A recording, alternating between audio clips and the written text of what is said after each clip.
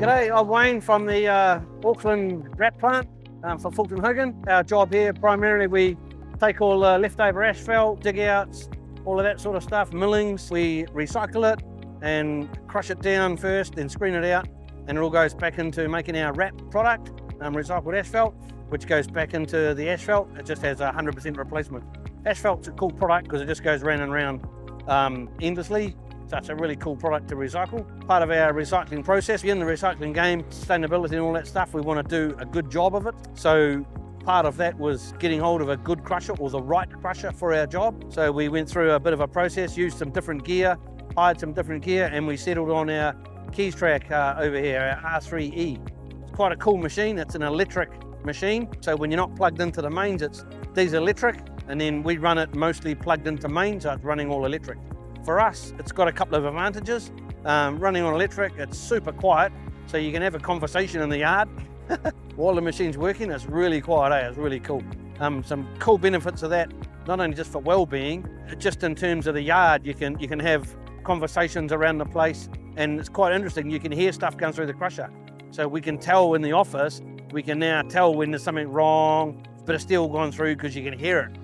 It's not all drowned out by the noise of the engine. It's actually quite a cool aspect of it. The whole part of it being electric fits with what we're trying to do. We're recycling, so that's a massive part of it. And for us, everything being electric, it doesn't generate the same sort of heat as it does with your diesel hydraulic type thing. So that's a real bonus for us dealing with asphalt. When we looked at buying it, we looked at some different options, and Bert from Equip 2 was really good, and he was able to actually give us some real world examples of other people crushing wrap, asphalt, making wrap, and give us some tonnage ideas and all that sort of stuff, which was really helpful, you know, because you're doing something a bit different. You want to know that it's going to turn out right. You want to have faith in what you're doing. And so Bert was able to offer a bit of experience in that area and had some real world stuff that we could look at to see what we're going to do. Super impressed.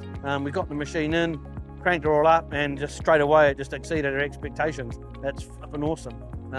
We have issues like everybody in the winter when it gets a bit wet. Our stuff gets a bit sticky, causes us a few problems.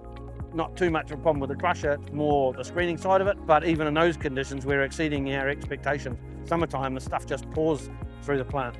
The electric aspect of it is really interesting. One of the things that happens with your crusher is you overload it or surge feed it, or some big rocks or something go in. First thing it does is tells the feeder to slow down so it can get ahead.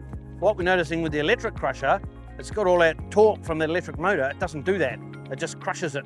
And then the poor old conveyor belts and screen have got to deal with the aftermath.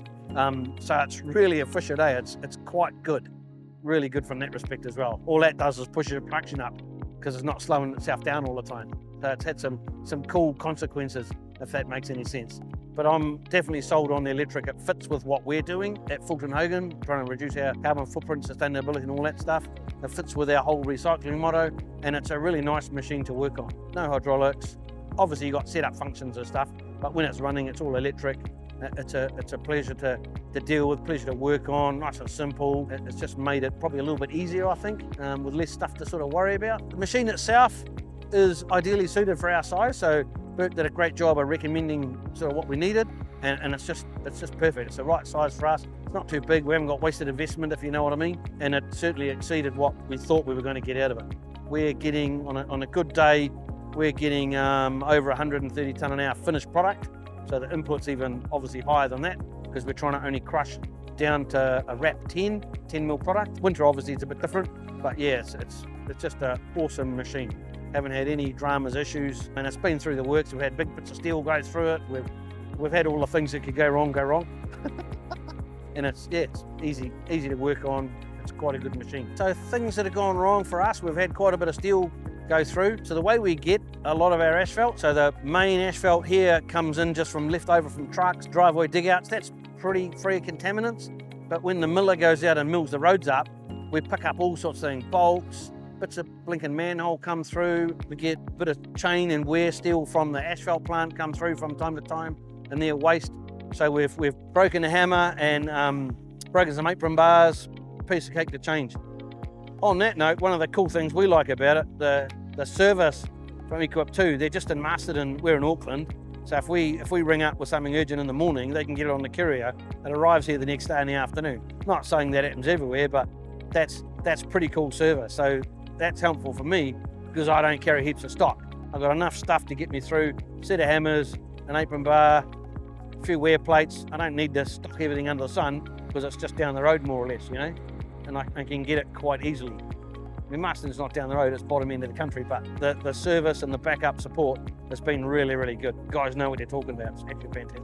So when we first looked at this, basically the reason for change for us is our old crusher was quite an old girl, doing the bizzo, but as we got busier and busier, it couldn't keep up with production.